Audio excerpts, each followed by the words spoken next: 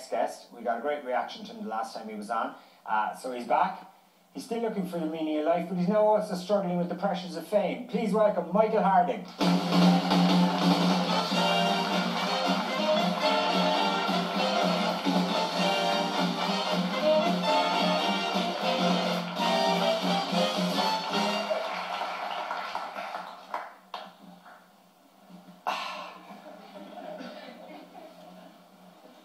How are you, Michael? Oh, yeah.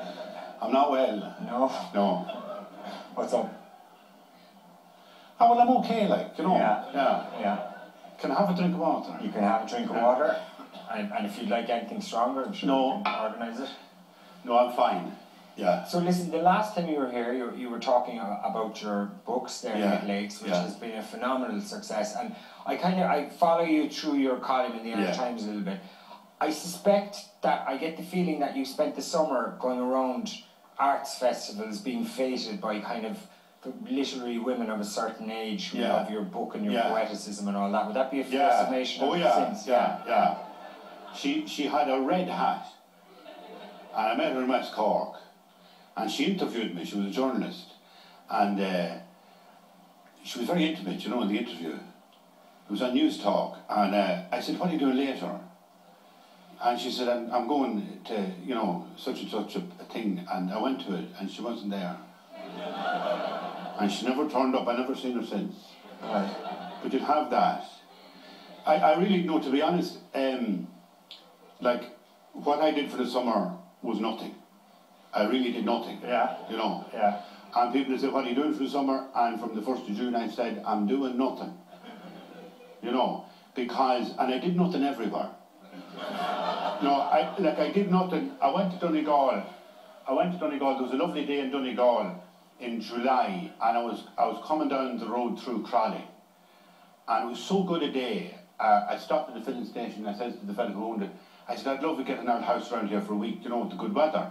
And he said, well, my cousin has a house now, and he set me up, and I went into that house. I stayed a week in it. I went to the beach every day, and you know what I did? I did nothing. Pure nothing. And then I went down, there was another, at the end of August I went as far as Kenmare. And there's a very nice house, or a hotel there. It's called the Kenmare Park Hotel. Yeah. It's run by a fellow called Francis Brennan. It was beyond the telly. And I stayed a night in it. And the next morning I met him, and he came over to me, and he said, are you Michael Harding?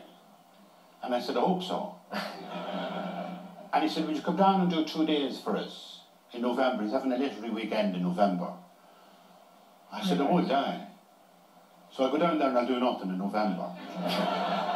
I'm getting paid now for doing nothing. And I'm going round the country. I have me doing the readings. You know, the biggest thing in the book that was successful was the dishwasher story. I told the story about how the men and the women have different views of dishwashers. And it's so successful, I feel I could nearly write a therapy book, you know. Like how to, secret of happiness, how to get on with your dishwasher. Yeah. Yeah. I think actually that a lot of people felt when they read that, I'm not alone. Yeah. And that's what we look for in a book, isn't it? And the dishwasher business, I think it made people feel, I'm not alone. He feels like that. Well, I think there's a seriousness to it that, like, I said in the book that I suffered from depression, but I suffered a kind of a melancholy all my life.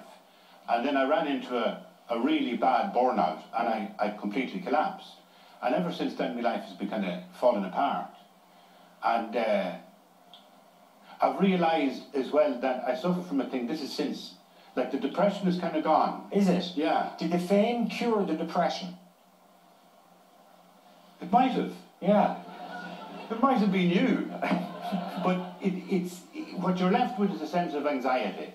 You know, you worry about too many things. Like, you'd be worried about everything. You'd be worried about getting on the plane and making sure you have your passport, and you'd be putting too much stress into it that a normal person wouldn't put in, you know? Yeah. And that kind of anxiety is what you're left with. But what I've realised is that people find that funny. Mm-hmm. Yeah. We weren't laughing at you, though. We were laughing with you, if that helps in any way. Yeah. Listen, I suppose another side of the fame thing, now that you're a big brand and everything, is you have to have what the marketing people call an online presence now. Yeah. Yeah. So you're on the Twitter and yeah. I'm on Twitter. And the Facebook and how are you getting on with that? Yeah. Very good. Very good now. Again, the problem is that when you're on Facebook, you know, everybody puts things on Facebook like, oh, I'm having a great time and there was a great crowd at me show last night and thank you everybody for the standing ovation and all that. Yeah. And nobody puts down things like, you know, did the show in, you know, Ballyconnell last week, there was only 30 at it or something. You know? If people say, how are you doing? You know, you never say, I'm not doing great. And the fact of the matter is, you know, I'm not doing great. None of us are doing great, you know. Yeah. My mother is a year dead. She died a year last summer, you know. And sometimes you'd be missing her. You know? I'd say when the mother goes, it's the big one, really. I go to the house, like her house is there, and it's an empty house. And when somebody dies, and they leave the house there, you know, you walk into it and you're looking at all her things, and you're wondering, like, what happens then now, you know? Like, what happens, you know, what happens to her clothes, what happens... A whole life that she collected up along the way. Like, years and years of woman's own. Yeah. With recipes, you know, the pages marked where she had recipes. Like, what do you do? You have to throw it out. You have to let go of things. Have you done that? Gradually, yeah. Gradually I'm doing it. Yeah, that must be hard, yeah. I mean, there's so many things, I think, that keep us worried and anxious, and we don't really share them. You know, like, people say, oh, you're having a great time, you're going around having a holiday, you know, like, I'm being paid for nothing, but I have fierce difficulty at hotels. Like, for somebody else wouldn't be worried, I'd be worried, do you know? And, like, there was one, I was over in Galway in a very nice hotel, and the lady wife was with me, and, like, as you do after the show, you'd have a couple of drinks, and then you go to bed. And as you would do if you're a man of a certain age, after a while in the bed, you get up to go to the toilet, you know. And I get up to go to the toilet. And I'm at the toilet. But then I realise, wait a minute. The toilet's over there. Because I'm still asleep, and it's like I think I'm at home. And I realise I'm standing on the corridor outside the room. Okay. In the top of my pyjamas. Just the top? Just the top of my pyjamas, yeah. I'm very modest when I'm sleeping with the lady wife. Right. I put on the top if you're only going to go for one half of the pyjamas, you go for the door half of the pyjamas, no? The door locked. Yeah. And I have to keep knocking on it to try and waken her. And it's amazing how somebody can sleep. And eventually, this was in a Galway hotel, eventually there was a door open. It wasn't our door. And you're there and you're thinking of all the money you spent, £175 per person sharing, you know, to get the fancy hotel. And you can hear everybody else enjoying themselves or snoring. And you're standing there in the corridor trying to knock the door to get her to open it. And eventually a door opened and there was a woman in the corridor in another room. And she opened the door and she says, I suppose you're happy now, you got everybody awake. And I said to her, do I look happy? In the top of pyjamas. I had to go downstairs with the pyjamas up. I put it on like an apron. And I headed down, and I thought, well, if I meet someone in the lift now, you know, somebody's late, or gobshites be, you know, 3 o'clock in the morning coming from the bar. Yeah. And they're going to look at me, I'm going to say, I was in the leisure centre, and I just kind of forgot my cog. But anyway, I had to go the whole way down, and I got as far as reception, and the reception, there was nobody there, they must have been at the dinner in the middle of the night or something. And there was a big glass wall there, you could see the guards outside in Galway, and I wasn't going to have them, so I went round behind it. And I phoned the number of the room. I said, Jesus, answer the phone, will you? And eventually she answered it. And I says, I need you to open the door. Open the door of the room. And she said, who's this? I said, who do you fucking think it is? And that's like, you'd meet people the next day and they'd be thinking, God, you're having a great life, you know, going round. Yeah. I'm worn out by it. I'm worn out. And I was in Jasna Górna. Jasna Górna is in Poland. I was there on Wednesday. Yeah. And it's a beautiful monastery and they have an icon of the Virgin Mary. And I have to say, like, I know that, like, clinging to religion is only depression. Do you reckon? I do. Because you were, for people who don't know, you were very religious in your day, so much so that you became a priest. I still am. And I have to say, what kind of faith do you have now? I have to say, when I suffer from anxiety, there's nothing more calming to go into a church in Warsaw. Yeah.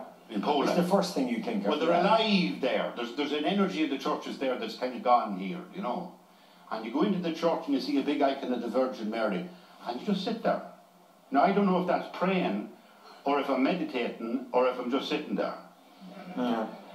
But it's helpful. Yeah. And do you have any, do you have a faith, a deeper faith I do, yeah. left? What is it? I don't know. I'm waiting for the bus. That's my faith. I don't know what bus is coming along, and I don't know which bus to get, and I'd be worried. Am I in the right shop? Should I be a Buddhist or a Catholic? I don't know. But, no, I tell you, in all seriousness, I think that my faith would be just being now. You know, this sense of the power of now is a great book. Yeah. And I think that's in all religion, is that we live now in this moment. And if we just... I had a little bit of sickness which gave me a little sense of death impending. And that woke me up to the absolute magic of just being alive in this moment. And I think that I think Christianity or Buddhism or anything will help you into that moment, and that's the moment to be in, you know. Okay. And I think if you're on Facebook and you're saying you kind of clenched fist with kind of trying to prove that you're successful, I think let go of that and just be in the moment. Excellent. Yeah. Can I ask you quickly before you go? I believe you're writing another memoir, are you? I am, yeah. I'm gonna redo that one. No, but I'm touring around with this book. Tell us about the new one. The new one, I don't know. I started it in Poland. I went away for 3 weeks to start writing it, and I think that I'd like to tell the sense of loss that I feel about my mother. I think that's a big thing in men, and I think that you know, she died a year ago, and she was a beautiful woman, you know, and like. There was a poet one time, he wrote a lovely, Michael Hart, and he wrote about his mother. He said, I loved you from the day you died. You know, and I think that happened to me with my mother as well, you know. Yeah, I very much look forward to that. It's great to talk to you again. Ladies and gentlemen, Michael Harding.